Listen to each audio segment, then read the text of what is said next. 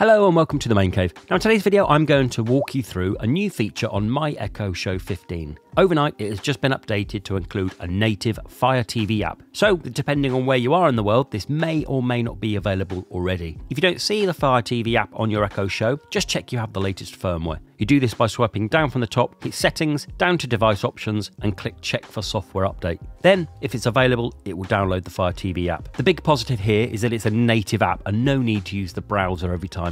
But this isn't the full picture and I'll talk you through that in a bit. Now for our UK, we got this update yesterday. So for all of those who have it, let's crack on. So once you've updated the firmware, it may or it may not automatically run the Fire TV setup.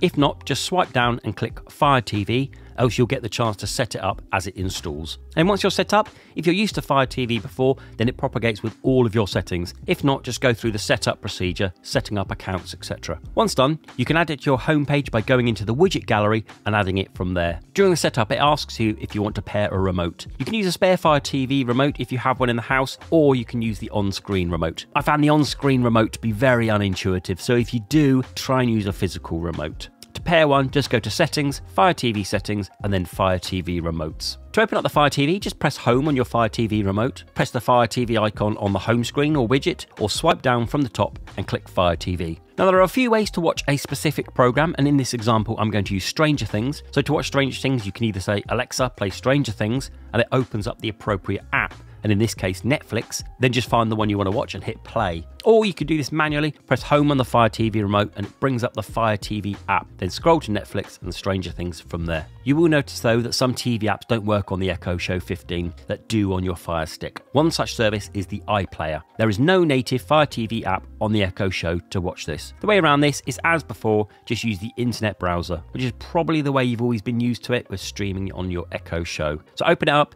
search for iPlayer, and watch it from there, remembering to bookmark it for future use. When using the Fire TV app, you have it in full screen and it uses the inbuilt speakers. And how does it sound?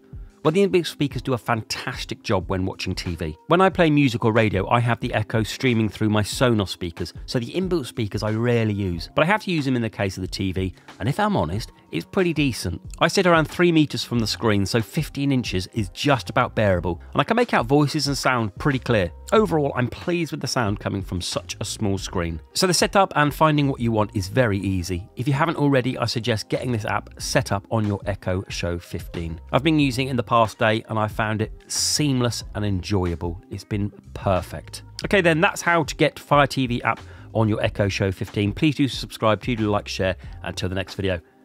Bye bye.